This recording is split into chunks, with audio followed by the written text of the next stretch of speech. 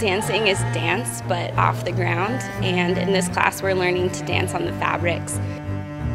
Aerial silks is an offshoot of traditional circus arts, which started with trapeze and circus rope, the cordelice. Aerial silks, which we're working on today, it's a fairly young field as a performing art, which I find really exciting because there's still a lot of things to explore, but on the other side it means a lot of explaining to people what it is exactly that you do. So when you're up in the fabric, you're not just holding on with your arms or your legs, you actually sort of tie yourself into the fabrics so that if you wanted to, you could just, in some moves, just hang. It can have some difficulties learning, like there's a strength element to it that can be like a big hurdle for a lot of people.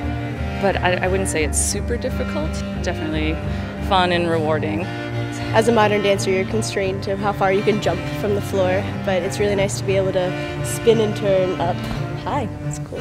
I love how aerial dance combines strength with stretching and movement up in the air. So it's really fun to actually just to hang upside down. I love it. This is probably my favorite part of the week.